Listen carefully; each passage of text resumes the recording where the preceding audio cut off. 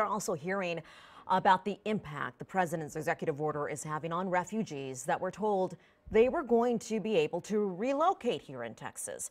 Well, despite going through the vetting process already, the future of 57 refugees now in limbo this morning. According to the Refugee Services of Texas, or RST for short, they were part of the 112 people expected to come to Texas this week alone, but only 55 will be able to do so. The others have been refused because they come from the 7 countries mentioned in the president's executive order. And because the state withdrew from the refugee resettlement program, remember last year, RST officials say that they are the ones who are left with all the funding gaps. The agency helps refugees by providing several services. Texas pulled out of the program after the governor said the federal government did not address the state's security concerns.